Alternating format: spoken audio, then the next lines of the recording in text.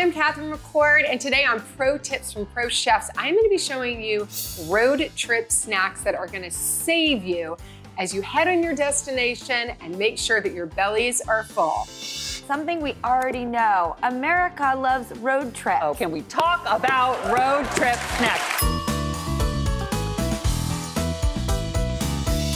One of our favorite travel recipes are these cucumber stackers. They're also perfect if you are gluten-free because there's no bread in them. So you can take a cucumber, Persian or English cucumber, whatever you like. You can keep the skin on or skin off. I like the skin on, especially with the Persians, because they are much thinner than an English cucumber. And you wanna cut them about 1/2 inch. And just remember, this is your bread. Not exactly the bread that you might be used to, but it gives a little bit of crunch and you get a vegetable in there too. Then we're gonna take some cheese and some turkey. So you can put them side by side, on top of each other, whatever you like. Now is the fun part, cookie cutters. They are not just for Christmas. I use them all year round in different kinds of shapes. These are kind of flowers and clouds and stars, but again, use what you've got. So I just take them like this. Super fun. You can get your kids involved if you want, because it's a really fun one. All right, and again, like different shapes, and when they're eating them, you can have them say, like, what kind of shape do you think is in there? Because on a long trip, you wanna keep everyone as entertained as possible. Okay, so you're gonna put a cucumber and put your star on top, and then you can just place them right on top like that.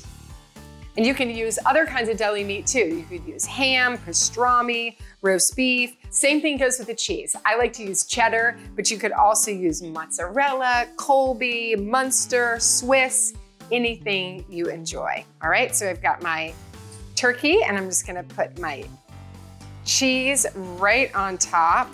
All you do is put the cucumber right on top, and that is a cucumber stacker. Only 3 ingredients, the perfect bite-sized treat to get a vegetable in there and protein as you're traveling, and make sure that no one gets hangry on your road trip.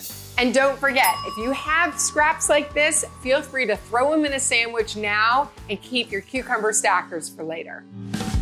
Peanut butter and jelly sandwiches are totally yesterday. I am talking about peanut butter and jelly Pop-Tarts. These are homemade, only 3 ingredients. You need pie crust that you can make yourself, or you can buy prepared in the refrigerator section of your grocery.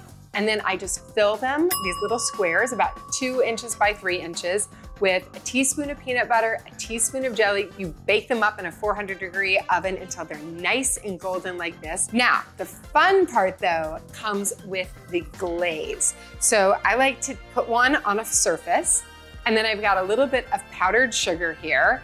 After all, you're on a road trip and it's all about making it as fun as possible. So in the powdered sugar, I like to put some food color, and then you're gonna just add in a little milk. Now you wanna do this a little bit at a time because we're just trying to make a really beautiful glaze. And ask your kids what color they want. Blue, green, yellow.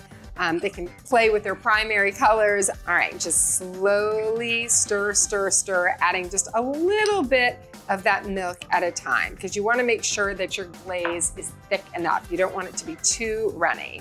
All right, so stir it. Ooh, yes, that's what we're talking about. Look at that pretty, pretty color.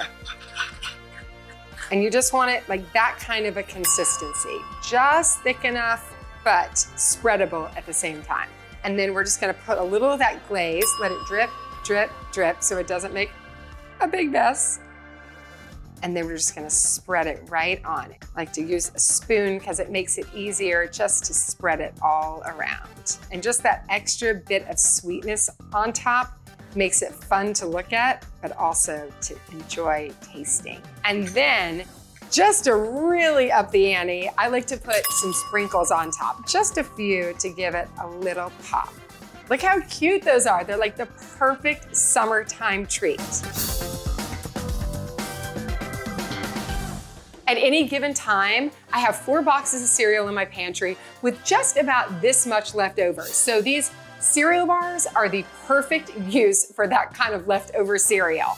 I dump them in, I add a ton of peanut butter or any kind of nut or seed butter that you like, a little bit of coconut oil, which is the greatest tip to kind of keeping them together, and then some oats so that you get that whole grain goodness. I put everything into this 9 by 9 inch pan. Always line your pans with parchment paper, just like this. That way they pull right out. It makes cleanup and cutting them a breeze. So just take that parchment and then take a serrated knife, and we're just gonna cut them like this. Another great tip is if you feel like you need to head out on your road trip and you wanna make these really fast, just put them in the freezer because they'll set up really quick. And then we can just turn, and cut them. Oh, look at that. Not only are they absolutely delicious, but look at that. Any kind of cereal you like is gonna work for these on-the-go bars. I don't know many kids who don't love cereal, but who wants to take milk with their cereal on a road trip? These cereal bars are a ton more fun, have a lot of protein in them, and no mess. Last but definitely not least is my super healthy granola. I have a batch of this with me at all times. Why? Because it is like hearty. You can put it in parfaits. But I'm gonna tell you my tip for getting these huge chunks that look more like granola bars than they do granola.